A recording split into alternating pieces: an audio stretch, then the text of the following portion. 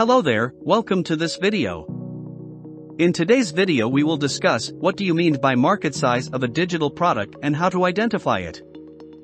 Feel free to like and share this video in your network and help others to learn and grow. So, have a look, what we will be taking away from this videos. Firstly, we will look into what is market size of a digital product. Secondly, we will deep into some of the importance of finding market size. Then step down with components of market size of a digital product. Fourthly, steps to identify the market size. Then, steps to use cases. And lastly we will sum up with conclusion. So without further ado, let me deep you to today's video. What is market size of a digital product? The market size of a digital product refers to the total potential revenue that can be generated by the product in a specific market. This market can be defined by various factors such as geographic region, industry, or target audience. The size of the market can be estimated by analyzing data on the total number of potential customers, the demand for similar products, and the pricing strategy. In the case of a digital product, such as a software application or a digital service, the market size can be estimated by considering factors such as the number of potential users, the pricing strategy, the competition, and the overall demand for the product. It is important to note that the market size of a digital product can vary depending on the specific market segment being targeted and the unique features of the product itself. Market size estimation is an important step in the product development process as it helps businesses identify potential revenue opportunities, determine pricing strategies, and make informed decisions about product features and marketing efforts. Importance of finding market size of a digital product. Finding the market size of a digital product is important for several reasons. Identifying revenue potential. By understanding the size of the market, businesses can estimate the potential revenue they can generate from the product.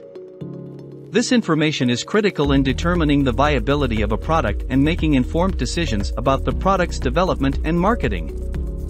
Understanding market demand. Estimating the market size helps businesses to determine the demand for their product in the market. This information can be used to determine if there is a need for the product and if it can be successful in the market. Identifying target audience. By analyzing the market size, businesses can identify their target audience and develop marketing strategies that are tailored to the specific needs and preferences of this audience. Assessing competition. Understanding the market size also helps businesses to assess the competition in the market. By analyzing the number of competitors, their market share, and their pricing strategy, businesses can make informed decisions about how to position their product in the market and differentiate it from competitors. Setting pricing strategy. Market size estimation can help businesses to set a pricing strategy that is competitive and profitable. By understanding the demand for their product and the pricing strategy of competitors, businesses can determine the optimal price point for their product. In summary, finding the market size of a digital product is crucial for businesses to develop a successful product and marketing strategy that will help them achieve their revenue and growth goals. Components of market size of a digital product. The market size of a digital product is determined by several components that include target market. The market size of a digital product depends on the number of potential customers in the target market. The target market can be defined by geographic region, industry, demographics, or other factors. Total addressable market. TAM is the total market demand for a product or service. It is the entire market segment that can potentially be served by a product. The TAM provides an estimate of the maximum revenue potential of a product. Serviceable available market. SAM is the segment of the TAM that a company can realistically target and serve. It represents the market size that is within the company's reach, taking into account factors such as market penetration, product pricing, and distribution channels. Market share. Market share is the percentage of the total market that a company or product can capture. It is calculated by dividing the company's revenue by the total revenue of the market. Competition. The size of the market for a digital product depends on the number and strength of competitors in the market. Analyzing the competition helps businesses to estimate the potential market size, identify gaps in the market, and develop strategies to differentiate their product from competitors. Pricing strategy. Pricing strategy is an essential component of the market size of a digital product. The price point can affect the number of customers that will purchase the product, the revenue generated, and the market share. In summary, the components of market size of a digital product include the target market, TAM, SAM, market share, competition, and pricing strategy. Estimating these components helps businesses to determine the potential revenue, target audience, and competition in the market, and develop a pricing strategy that is competitive and profitable. Steps to identify the market size of a digital product. Here are the general steps to identify the market size of a digital product. Define the target market, determine the geographic region, industry, demographics, or other factors that define the target market for the digital product. Research the total addressable market, TAM. Estimate the total market demand for the product or service. This can be done by analyzing data from industry reports, government statistics, or market research surveys. Calculate the serviceable available market, SAM. Estimate the portion of the TAM that the company can realistically target and serve. Consider factors such as market penetration, pricing, and distribution channels. Analyze competition, identify the competitors in the market and evaluate their market share, pricing strategy, and other relevant factors that may affect the market size. Estimate the market share, determine the percentage of the market that the company can capture. This can be calculated based on the SAM and the competition in the market. Determine the pricing strategy, set a pricing strategy that is competitive and profitable based on the market demand, competition, and product differentiation. Monitor and adjust, continuously monitor the market to assess changes in demand, competition, and pricing, and adjust the marketing strategy as necessary to stay competitive and meet revenue goals. By following these steps, businesses can estimate the market size of their digital product, identify revenue opportunities, and develop a marketing strategy that is tailored to the specific needs and preferences of the target audience.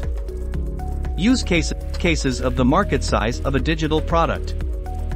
Here are some examples of how market size estimation of a digital product can be used.